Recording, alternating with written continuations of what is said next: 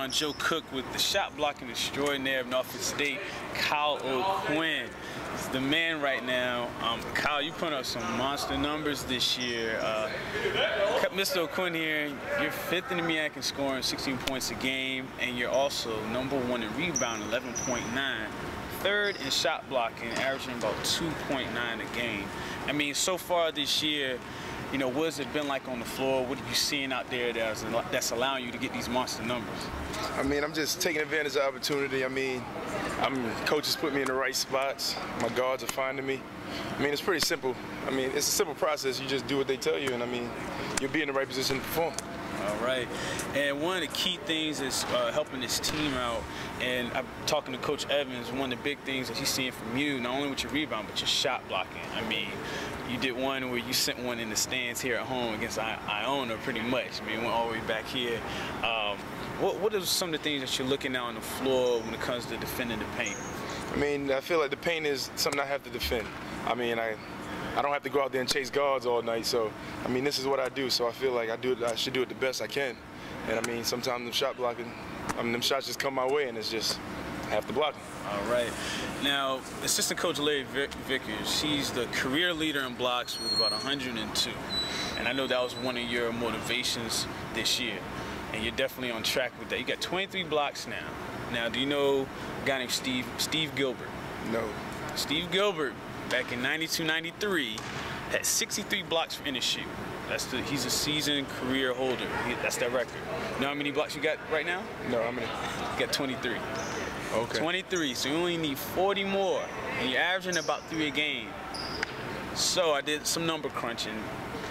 If you keep it up, about 14 more games, you'll have the season. You have the season record.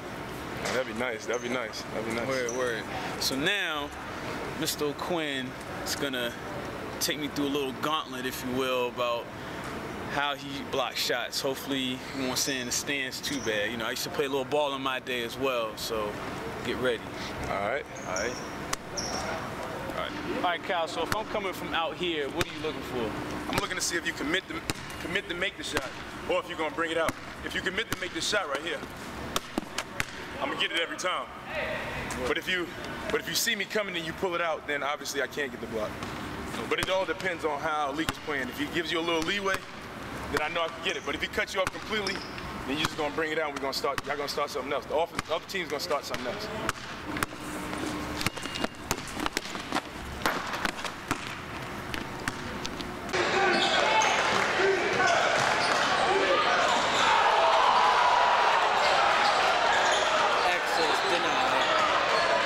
If I'm coming from the other side from the top of the key, it's almost the same thing?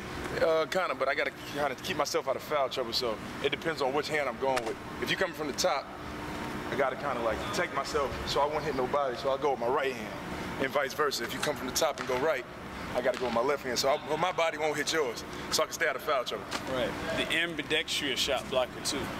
Those are some of his skills right here, man. Kyle O'Quinn, one of the best shot blockers against you have seen. Maybe even the greatest when it's all said and done.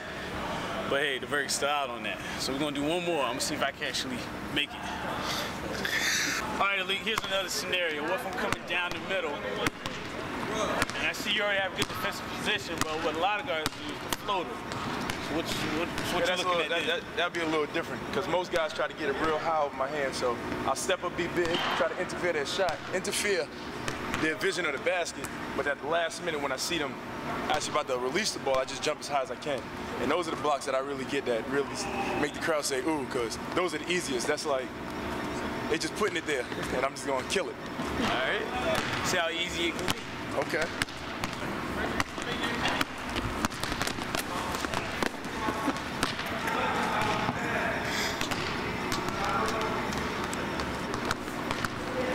More information on Kyle O'Quinn shot blocking stats.